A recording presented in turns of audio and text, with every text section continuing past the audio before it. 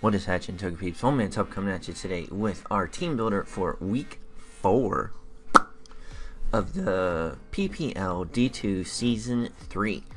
And we are playing Eric, aka AshtonAkai, and the Bristol Bidoofs. Now, let's go over his team real quick, and I need to go through this a little bit fast because I'm playing him at 5 o'clock in the morning my time, and it's like 4:45 right now, so yeah. His team: Mega Scizor, Hydreigon, Hydreigon, however you want to say it, Raikou, Arcanine, Florges, Slowking, Hawlucha, Sandslash, Tauros, and Grotle. Now, let's get into what we brought for that. Things that I'm really worried about on his team: Hydreigon, because it has perfect coverage for everything on any team I bring, and that thing is just really scary. Raikou is pretty fast. Arcanine always can be a problem. Hopefully we get that handled.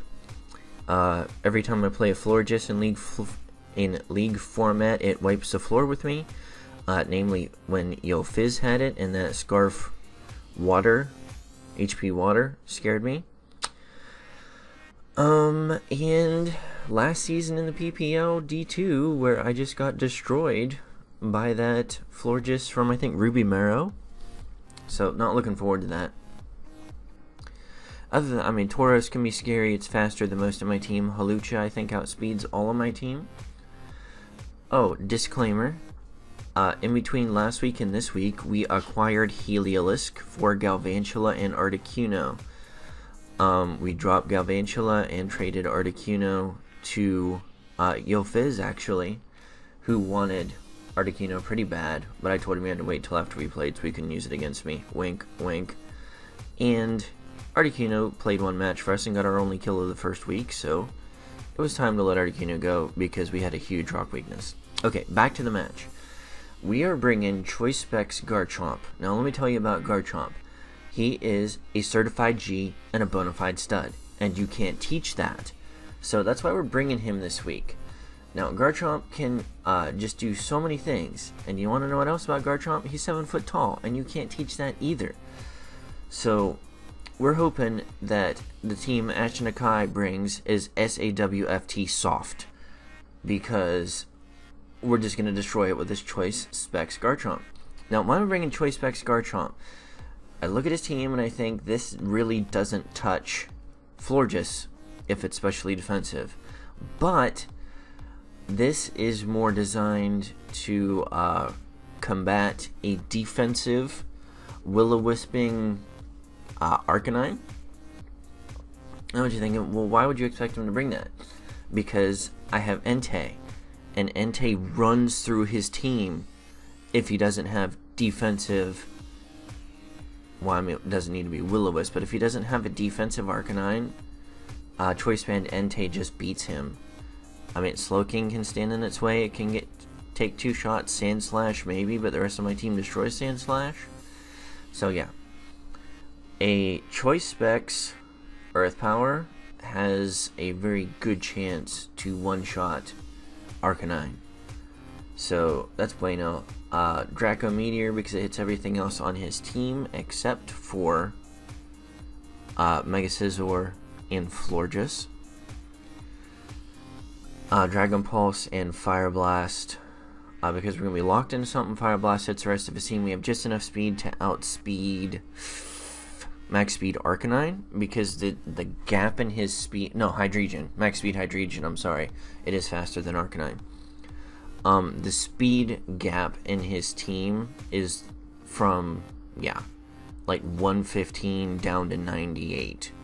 And a lot of my team falls in that, so a lot of the speed tiers on my team I have designed and have spreads to outspeed Max Speed Hydreigon, which probably will be Scarfed, because every time I face Hydreigon and it destroys me in league format, it's Scarfed. So, gotta worry about that. But that is why we are bringing the Certified G and Bonafide Stud this week. Then we're going to Landmine. Now, I know what you're thinking. He has Arcanine, he has Hydreigon, he has a lot of the things on his team have real good fire coverage, like Slowking. HP Fire from Florges, if it's got any at all special attack, is really scary. But at the same time, I need something to come in and just wall Mega Scizor, because I'm pretty sure he's going to bring it. I need something that can switch in to HP Ices and or Volt switches from Raikou, and this does that fairly comfortably. So yeah. A few of the other things that physically, I mean, this wall Sandslash for days. The stands in Tauros' way, barring a Fire Blast set, which if he's bringing it, we'll probably have it for the coverage. So yeah. And it's somewhat possible he may not bring fire coverage on Hydreigon. I don't know. We'll have to wait and see. But I mean, if he is choice locked Hydreigon and I get him to drop a Draco, this switches in and just walls it for days. So that's why we have, we need Stealth Rock, because his team's going to be reliant on switching a lot. I mean, he has Mega Scizor, he has Hydreigon, and he has Raikou. If I'm not mistaken, those were his first 3 draft picks. Those all have a switching move in most of their primary sets, between Volt Switch and U-Turn. So we're looking for that. Leech Seed, because the only grass type on his team is Grottle, and I don't know that he's going to bring it. Gyro Ball and Power Whip for coverage. Now I know what you're thinking. This doesn't hit Arcanine at all. Well, I'm not going to be staying in on Arcanine. I'm not dumb. So, yeah. Hopefully we can hit the Leech Seed or get Stealth Rocks up on the switches when Arcanine comes in and play accordingly from there. Max physically defensive this week because Mega Scizor, and we don't want him Swords Dancing in our face. Next we're bringing Roger again, Jolly Roger the Raticate, because this thing puts in work against his team. It doesn't outspeed max speed Hydreigon, but it outspeeds Arcanine and below on the speed tiers. And that is fantastic. That means I'll outspeed every single one of his walls, including Mega Scizor, who doesn't want to come into a Flame Wheel. And without the Swords Dance, has a possibility not to kill me with Bullet Punch. So, bueno. The things I don't outspeed get hit by Sucker Punch really hard. But yeah, that's a set. We got the Flame Wheel, Sucker Punch, Facade. We're bringing Protect this week because Swords Dance was just a mistake last week. No real need for U-Turn, because anything he's going to bring into this is not going to want... he's not going to bring in anything to this that I want to U-Turn out on. Next, we're bringing Steven Universe, Mega Sableye. Fairly similar set to last week, but we are not running Will-O-Wisp, we're running the Dazzling Gleam, because Hydreigon's a thing, we need to be able to hit it. This is more or less a last-ditch effort if my other attempts to wall things like, you know, Arcanine or Hydreigon go down. This is more or less to come in, take a hit, and start setting up. This gets annihilated by Calm Mind Florges, because I don't really have a strong way to hit it, and it's going to beat me in the Calm Minding Wars. Even after a Calm Mind, I think with minimal investment, after I get a Calm Mind, it's still possible for Florges to nearly two-shot me. That's with minimal special attack investment with Moonblast. So we're going to have to watch out for that. This is namely... like I said, for Tauros, Hawlucha, I can come in wall Slowking for days, and stuff of that nature. He doesn't really have, outside of Sandslash, a strong rocker for Stealth Rocks, which is really good for us because we're not bringing hazard removal aside from this. So if we see Sandslash, we'll lead with this to avoid getting his rock set up and things of that nature. Plus, if we can get Mega'd up early, we don't need the Prankster ability on this. So getting Mega'd up early would be good, depending on what we think his lead will be. We don't want to lead this off against Raikou, because Raikou just comes in and does like 30 to 50 damage, depending on whether it's Scarf or Specs or a different set. So yeah, that's what we're doing here. Shadow Ball and Dazzling Gleam because near perfect coverage against his team.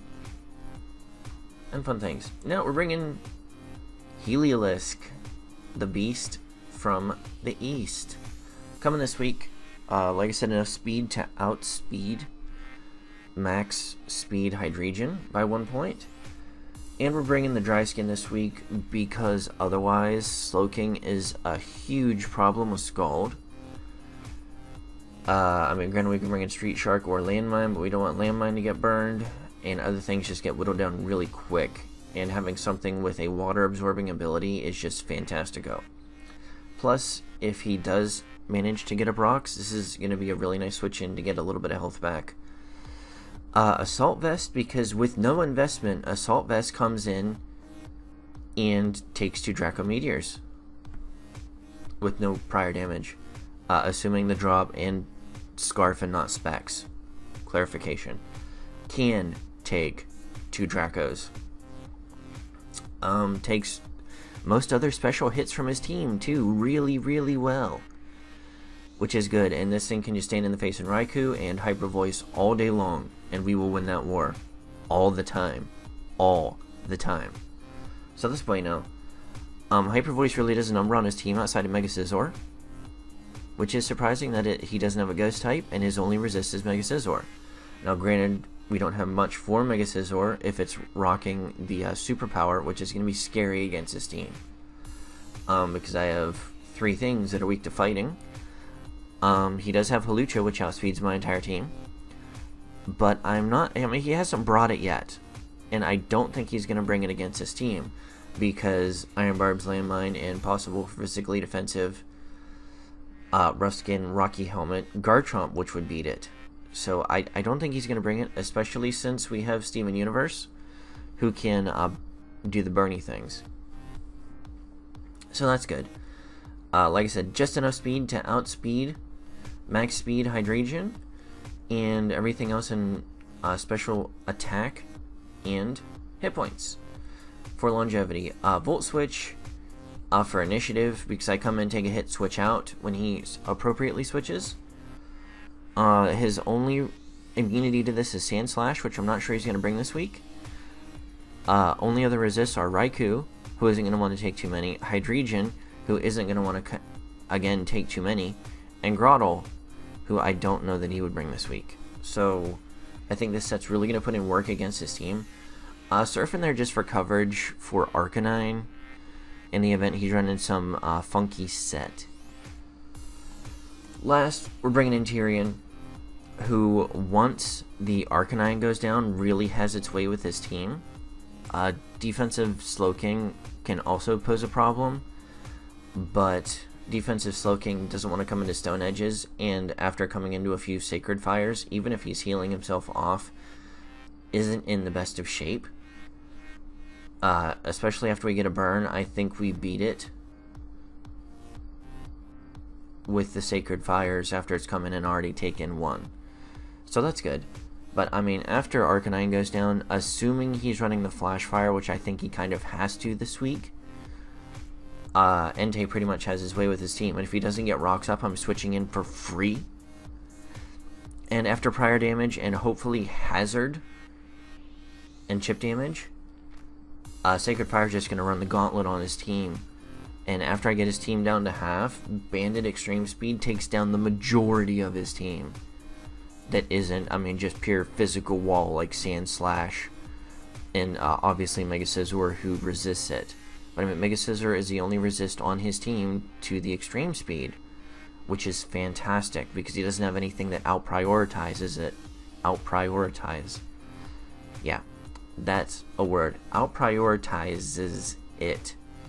Because Extreme Speed is now +2. That's excellent.